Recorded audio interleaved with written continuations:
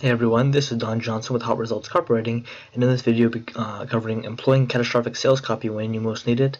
This is a kind of a fun term, not really fun, but a unique term I use for short copy or emergency short sales copy, where you have fewer words or things stated on the sales page, and it's just another form of sales copy that's sort of more clear, obvious, blunt, and sometimes people wonder why some sales letters are just pages and pages and pages and pages long, and that's only because either it works for the industry or it just creates sales. And for copywriting, you just have to do what works. But for catastrophic sales copy, and this is like fire sale kind of stuff, where it's you have something and you just need to get rid of it almost, but it's more for timed out sales. And for my terminology, catastrophic sales copy is about knowing that you just want to push as many units as possible, and you might have a scarcity element in there. You just have to sell whatever units you have immediately, and you just have headline, features, benefits, buy button. That's it. It's like a page like this where this is the headline and the buy button is right here. It's a very short sales page. You might have a small video saying this is what I got. If you want it, go for it. And it might be a deal, discounted or whatever, but it is for a situation in which you don't really need to say much to get the point across. And it's employed not very often, honestly, but the sales pages I have seen that use it are very effective. They get many sales, even though it's considered more temporary.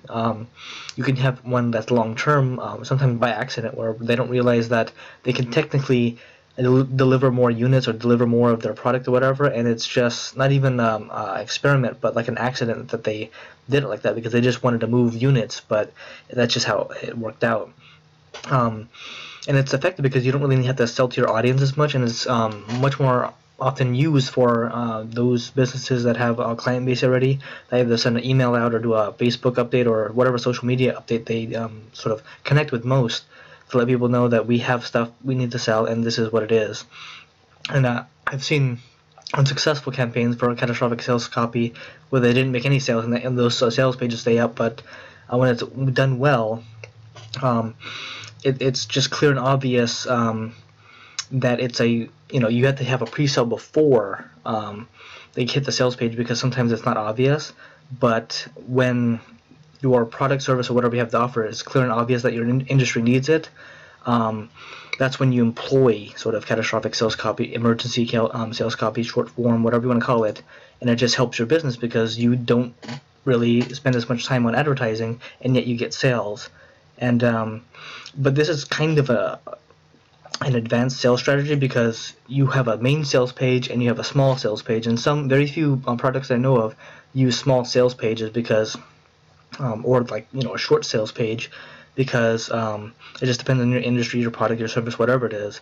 But if you have any confusion about using a short sales page or emergency sales page, we just need to connect, because if you want to write a sales page or have one written for your product or service, or just have a sales question, business question in general, please reach out so we can talk, and it'll just be a casual conversation, answering your questions or getting us, a good, solid, unique sales page written for you that might actually employ, short form sales copy later on when you might need it. But this has been about employing this catastrophic sales copy when you most need it in your business, kind of a unique element in copywriting. And if you need to reach out or want to talk about anything, please use the links below. Thank you.